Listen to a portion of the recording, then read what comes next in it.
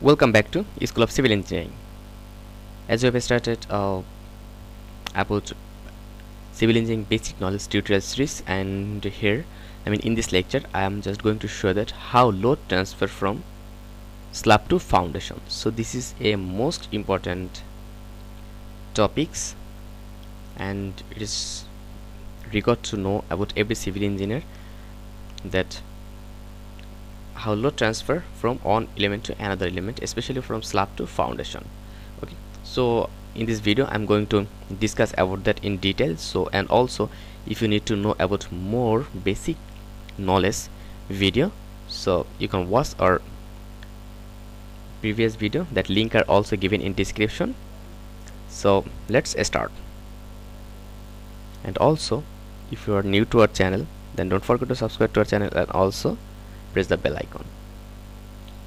First of all, if you see here is a, suppose this is a one-story building, and if you see here some load are working. Okay, they have some load that are working here.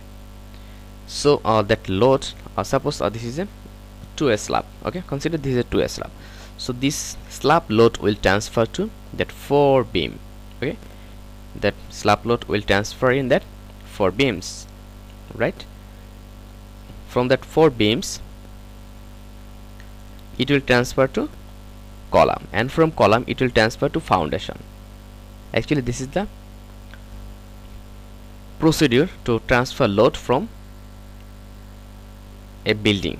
Okay, so if we discuss, I will discuss about that in details. So just come here. Suppose this is a one-way slab. Okay, for one-way slab, you all know that in which direction the load transfer. So the load transfer in, suppose if we divide our slab in that one line. Okay, so here just see here, if we divide our slab in one line, and obviously our load will transfer to that 2 slab, actually mainly that 2 slab, because in 2A slab the load transfer in long side, the long beam,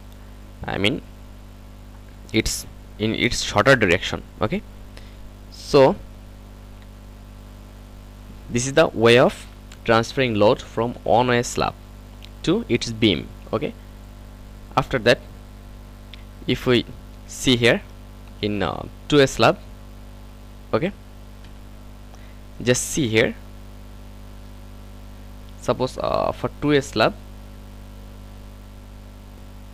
sorry, here if we consider a 2A slab here, suppose this is a 2A slab.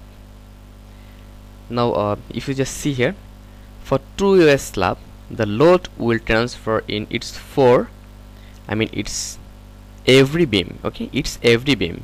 So if we see here, we have to create a line like that, with 45-degree angle with any of beam. Then we have to we have to create a line here, actually like that. So again from here, from that point here, from that point we have to also again draw a line. Okay, so it will touch that point, and similarly for that side, similarly for that side. Then we'll get a line here, and here we'll get a trapezoidal, we'll get 2 trapezoidal, and in that 2 side we'll get, so here, and also just see here we'll get 4 element, and in shorter side, in for shorter length of our slab we'll get rectangular portion of load, and for longer side we'll get trapezoidal portion of load. So from here it is clear that for one-way slab,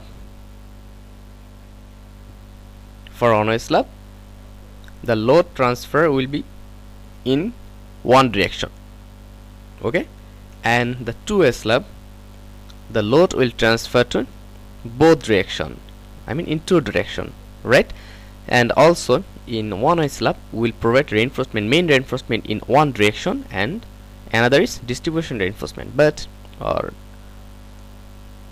2A slab we have to provide reinforcement in both direction as a main reinforcement. So after that, if we come here for 2 slab, here actually how much load will transfer to our columns. Okay, we have seen that the load will a trapezoidal load will come here, also a trapezoidal a triangular load will come here. Okay, so actually how percent will take our columns. So if you see here, one column will carry 1/4 of total slab load and beam half of its connected beam load. Just what is the meaning of that? So one slab, basically this is the main calculation, that one slab here, if we here if we consider that one column will take the total load of 1/4 of its slab load, 1/4 of its total slab load from slab, and half of its beam load. Okay, so just like that. So from here, from that part, it will V1 that columns. Here it will get that column for that portion load with live load and self weight load, and also from here the self weight of beam load also will transfer to that column. Okay, and from that column the load will transfer to directly, the load will transfer to foundation. So here for 2 slab, suppose if we consider that here for example, actually I am just showing you that example. Suppose its length are 18 feet and its width are, its longer duration is 18 feet and shorter duration is 14 feet, and also its live load is 50 psf and its thickness is 6 inch.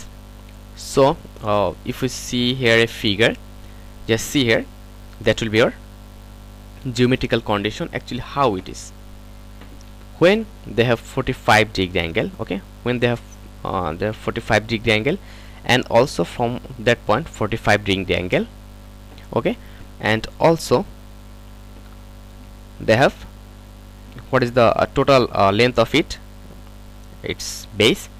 Suppose this is 14, okay, this is 14 feet. That means as it is 14 feet, so that means it will be half of it, because here 45, here 45. That means it's a equal length triangle. So here it will be 7 feet, and also its height will be 7 feet, because here 45 degree, and if we consider here as a tangent or as a perpendicular line with respect to that line, so here have 90 degrees, so here 45 degree. Like that way it will be 7 feet also. So also from here it will be 7 feet, and also from here it will be 7 feet. That means 14 feet, and the existing that middle portion will be 4 feet, like that. So here if we consider that, if we consider for that portion, so its height will be 7 feet, its the base length will be 18 feet, and the top length will be 4 feet. So if we consider its area, it will be, we know that, half into the parallel line, summation of parallel, extremely sorry, I have just give here 4 into 18. Actually it will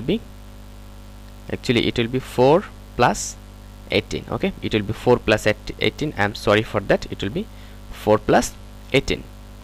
So after that we will get our area here. So after that we will find out our self weight. Okay, so what will be the self weight? 77 into its thickness into unit weight of, when we will multiply 77 with 0.5, then we will found our volume, and we will multiply our volume with our unit weight, then we will get our total load of that portion. Similarly, that portion load will be same as that portion, and you have to similarly find out that portion weight and that portion weight, total weight. Okay, actually this is the self weight, this is self weight. Now again for total, here is the total live load. So it's the 50 here, 50 into 77. So this is the total live load, and if we sum that, so total load from slab, it's 9625 pound.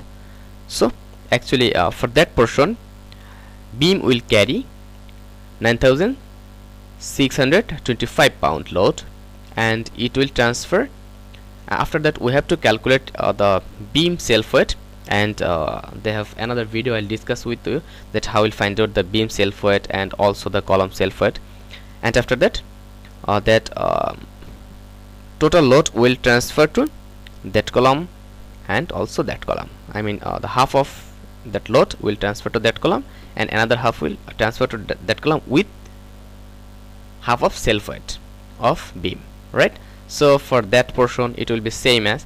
So I think it's clear to you that how we'll actually find out the self weight, and also how the load transfer from slab to beam, and beam to column, and column to foundation. So I think it's clear to you, and if you think that that's clear, and if you think that you have learned something from here, then subscribe to our channel and also press the bell icon. Your support is very requirement to improve ourselves, and your opinion is also required to improve ourselves. So I think we'll get your support to go forward and to make our field better. So thank you very much, and also like our video, share our video much more with your friends, I mean with your engineer friends, and also leave a comment. Your comment is very important for us. So thank you very much.